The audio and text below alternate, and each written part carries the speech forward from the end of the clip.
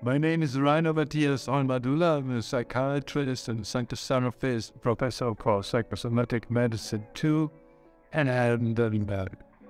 teaching and researching at Heidelberg University and as a guest professor also at the Universidad de Chile. And it was really a great pleasure to give a lecture here in HCLA.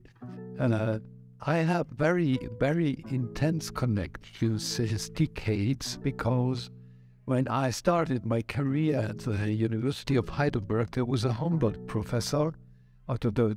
and he fascinated me by his cosmopolitan openness to our profession, psychiatry and psychotherapy, but also into literature and culture in general.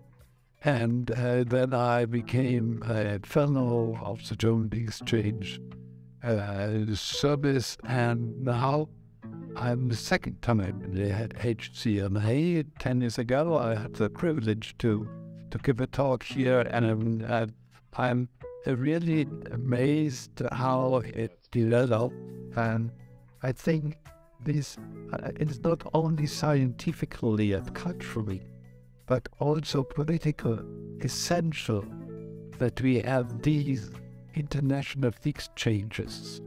I just got to know how many nations count here, students from many nations to do their projects. I think also in humanistic terms, this is a way to defeat hate and violence in the world, getting to know each other and working together. Thank you.